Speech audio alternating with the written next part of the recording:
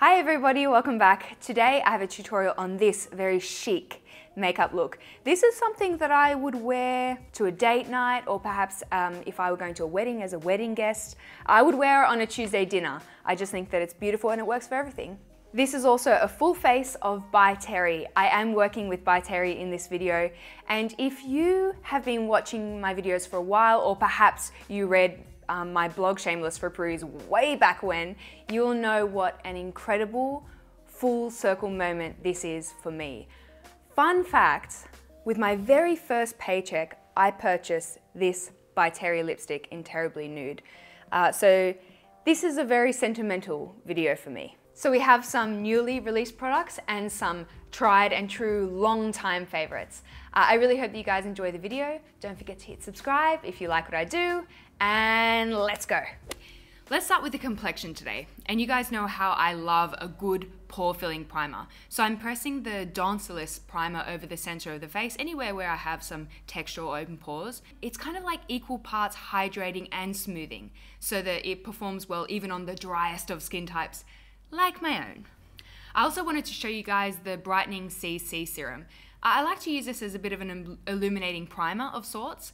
It's a very refined glow that doesn't exacerbate any skin texture or pores, and I've been loving it for my sort of no makeup days, because somehow it appears to like perfect the skin without adding any coverage. I don't know how it works. I think it must be science. Since this look is super chic and classy, I want the skin to look like skin, right? So I'm gonna opt for a sheer veil of foundation, and then if we need any extra coverage or brightening, we can achieve that with a concealer. The Sheer Expert foundation, it's a really nice one for every day. It'll even out the skin tone, it's very skin-like. Foundation typically wants to settle and bunch up around my nose. That's my, inverted commas, problem area. But even when I look really closely into the mirror, I can't see any products when I use Sheer Expert. Beautiful formula. Onto concealer, and this is actually a new release, the Stylo-Expert Click Stick Concealer. So this has a legitimately full coverage and a very creamy formula that I find works equally well under the eyes and also for the face, for things like maybe blemishes, pigmentation, redness. For the under eye, I'll typically select a more peachier tone because it better counteracts any bluish or purple circles under the eyes, which I'm noticing more and more recently. If ever your under eye concealer is starting to look a little bit ashy, it probably means that you could go for more saturated salmony tone. And then for larger areas of the face, I prefer a more yellow tone to lift any shadowy areas or perhaps balance some redness. So for me, I'll typically apply a little bit on the sides of the nose where I have shadows and areas around my mouth where I'm a little darker. Many of you in the past have asked me to review the By Terry Hyaluronic Powder. I really enjoy it. It's silica based, surprise, surprise, all of my favorite powders are. And silica is very fine and airy, so it doesn't build a lot of texture on the skin. And I think when applied correctly, it looks pretty much invisible. Silica is not the most oil absorbent, but it can be reapplied throughout the day to blot makeup, refresh makeup, without it getting cakey at all. Just look at them go. It's beautiful.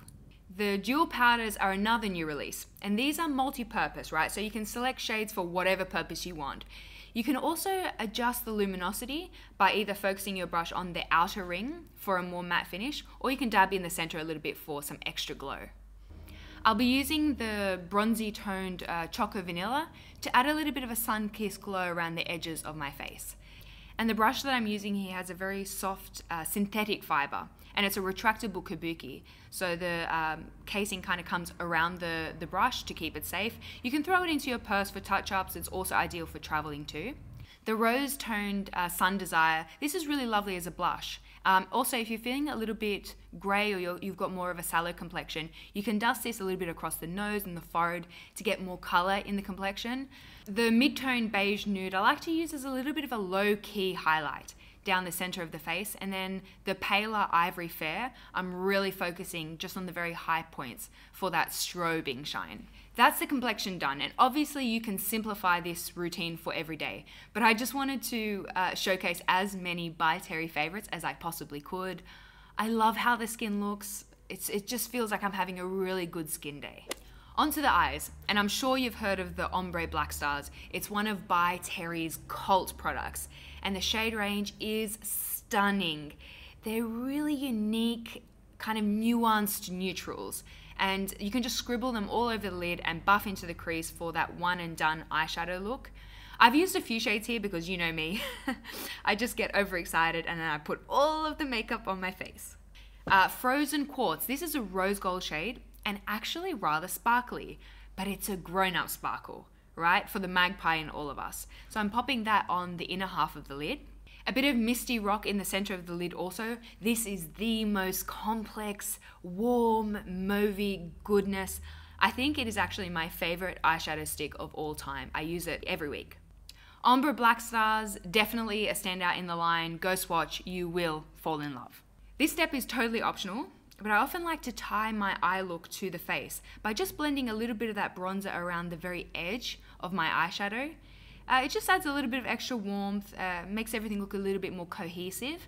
Also a little bit of that face highlight around the tear duct, because it wouldn't be me if there wasn't some sort of tear duct highlight.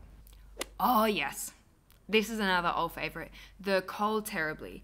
This is the kind of eyeliner formula that glides on like butter. It's super soft, and then you have a minute or so to smudge and blend it out, but then it says bulletproof. So today I went for a rich brown shade across the outer half of the upper and the lower lash line and just sort of smudged out the edges for a bit of extra drama. This also serves to ground a shimmery look. I love the black shade in this line as well. It's pitch black and there is the most glorious cobalt. Oh, I have a soft spot for cobalt. Tight lining with the same brown eyeliner. This formula is so bomb on the tight line and the waterline. It really lasts all day. We're skipping falsies today and instead going for many generous lashings of mascara. I actually did a Twitter poll recently, it was insightful, regarding false lashes, and it turns out that a good portion of you never ever wear false lashes. So I hear you, this look is for you. A bit of a before and after here because I am very impressed with how this mascara performed. I was searching for my new favorite waterproof formula and I think this is it. Let's quickly whiz through the brows. I'm going for a bit of a my brow but better kind of situation. All of a sudden, I'm really enjoying a very understated brow. Like, who am I?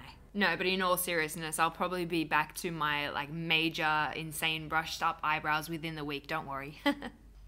My Rouge-Expert Click Stick collection is kind of like my prized possession. I feel like in an apocalypse, I would take some canned foods, my external hard drives, and my Click Stick collection. I figured this is a good opportunity to swatch some of my favorite shades for you guys. So 29 is a new color, and it's a really unique kind of purpled greyish. And I like to kind of pat this onto the lips with my fingers, and it's surprisingly wearable, but very cool. As a whole, the Click Stick formula is more of a satiny matte.